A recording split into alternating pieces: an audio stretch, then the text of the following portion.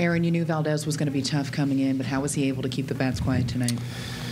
You know, I thought early on we had some good at-bats against him, even that first inning when he went 1-2-3. I thought Bader had a good at-bat. Judgy got into a good count, smoked the ball to center.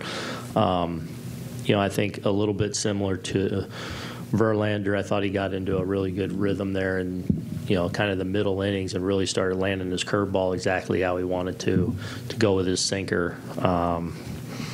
And we just weren't able to mount enough. You know, obviously we got a gift there on the air and a good job of putting a couple balls in play to get right back in the game.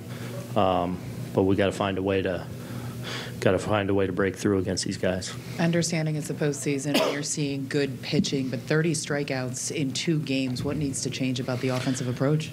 Yeah, well, I mean, the good thing is when we did need the ball in play today, you know, in a run-scoring situation, we're able to do that. So take a little bit from that. We've got to score. I mean, you know, swing and miss, or you know, the idea ain't just to touch it. You know, you got to touch it in situations. We got to score, and they're about as tough as there is to score against. But we got to figure out a way, and you know, it takes all of us from a game plan standpoint to every guy in that lineup just you know, doing their part to make it a little more difficult on them.